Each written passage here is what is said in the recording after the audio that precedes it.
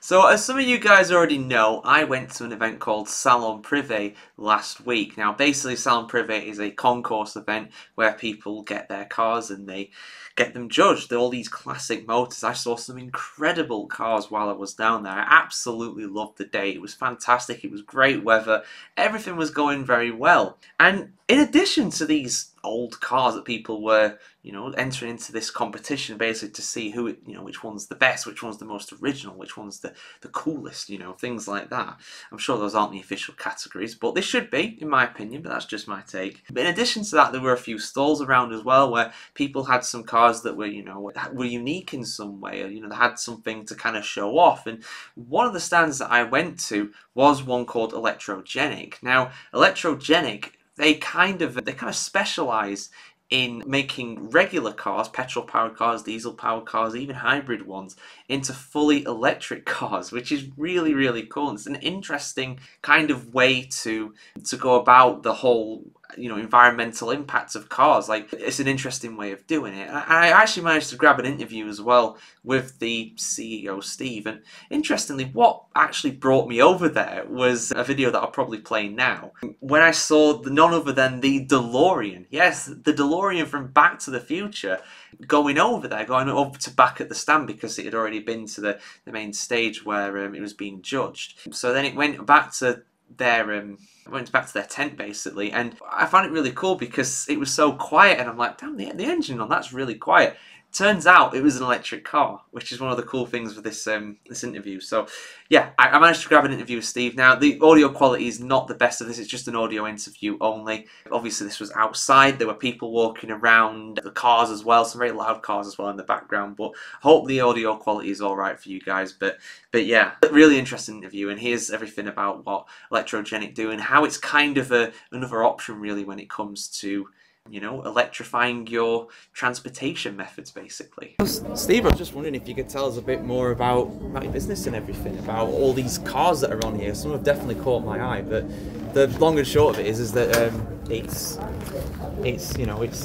restoring, well, upgrading old cars in a way to become EVs. Yeah. So at Electrogenic, we are EV powertrain engineers, so EV powertrain specialists. So we design and manufacture specialist EV powertrains for the military, for small car manufacturers, and also for classic cars, which is what we're most well known for. And so we do a small number of bespoke projects every year for particular customers, and also we design and manufacture drop-in conversion kits, which we then distribute internationally through our international partner dealer network. Because one of the things that a lot of our readers and listeners and everything always want to talk about when it comes to EVs is things like the crossover point. Is it better to have a petrol car and just keep running it, or get something new that's an EV? But this is kind of the best of both worlds in a sense, because you get to keep your old car, but you're not emitting any more greenhouse gases into the air. You get to make it electric. That's right. And so part of our philosophy is that nothing's cut, nothing's drilled. It's all 100% reversible. So for example, if you have an E-Type Jag, at the moment the way many old cars are valued, it's not just the car, it's the matching numbers, original engine and so on. But the harsh reality is that E-Types are not so reliable. They take a lot of effort to keep on the road, keep them running sweetly. But what you can do is simply unbolt your engine, keep it, crate it up and keep it, bolt in our powertrain, and use it every day as a daily driver, but you still have the option to then reverse if that's what you want to do. So it's the best of both worlds. Absolutely, you get to keep the amazing looks of these cars. I mean, the one that caught my eye immediately when I came here was the DeLorean, and everybody knows that from Back to the Future, and it's obviously a very storied car in its production and everything like that. But to see it electrified, it almost seems like it's meant to be like, because it's a very futuristic car because of Back to the Future, obviously. To see it electrified like that, I think that's magnificent, to be honest. And it still is. It's a real design statement. It really catches everybody's eye. Absolutely. And so yes, what we've done with the DeLorean. So the car is the same as the original weight. So the handling is as it was designed by Lotus to handle. The happy thing is that it now has more than twice the power, twice the torque. So it So original 0 to 60 was 10 and a half seconds, and now we're slightly under 5 seconds. Original top speed was 85 miles an hour, something like this. It's now 130. So you can do 88 miles an hour then. Funny enough, so one of the things I didn't know about DeLoreans until we had this one in our shop was that the speedo stops at 85. Does it actually? Yes. Oh no. But yeah, so and the delightful thing that we've learned about this car since we converted it was that the original suspension was designed by Lotus. Yes. But it never got a proper workout because the engine was just awful. But now that we've got the power and torque that the car deserves, yeah, you can really feel the suspension. It really is fabulous. It's great. It's a great drive. It handles really well, and of course, being electric, it's instant, rapid torque. There we go then, yeah. And I heard as well about you guys supplying the first ever electric vehicles, electric Land Rovers to the Army as well, the British military. Yeah, that's right. Yeah, so we partner with Babcock International. They're a big defence manufacturer, and we're the experts in the EV part. So yeah, together we made 4 experimental Land Rovers for the British Army. So 2 of them were what they called RWMX, which is the sort of 4-ton armoured version with 50 caliber machine gun and a turret and all of that. And the Army are absolutely delighted with them because the purpose of doing these is the Army is looking to the future. So EVs have a lot of advantages. They one thing that people don't think about so much is that all the fuel that's used in a forward operational base has to be carried there.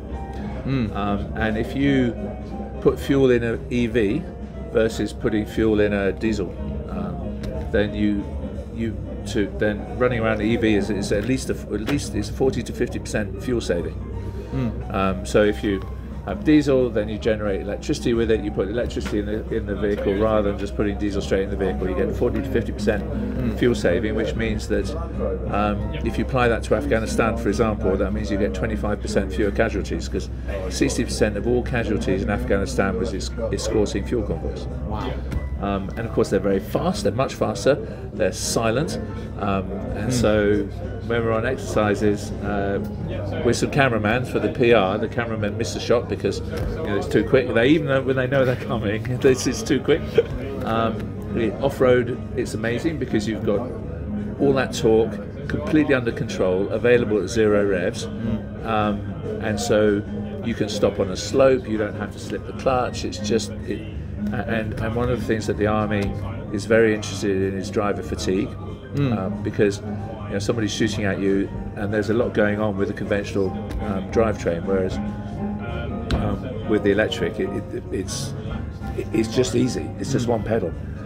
We gave them 10 different hill descent modes, so there's all sorts of things you can do, and so they asked us to make these vehicles so they can look at their tactics, how they're going to change their tactics, and then as they go into the next round of procurement, a portion of those will be EV, and they'll know better how to specify them because they'll be working with our vehicles. So it's a really interesting project.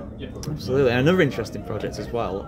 Jason Momoa, heard he's been a client of yours as well, restoring the nearly 100-year-old Rolls Royce. That's right, a 1929 Rolls Royce Phantom II. So that was a real labour of love. It's first of all, we want to make it beautiful to do justice to the original, and I think we succeeded in that. But secondly, it was a real engineering challenge because so it's a ladder chassis, which means that there's room for the batteries because it's a big, heavy, square car, so you need a fair amount of batteries to give it a decent range. But the ladder chassis is full of all sorts of things that run the original car, particularly the original braking system. So we had to rearrange all of that.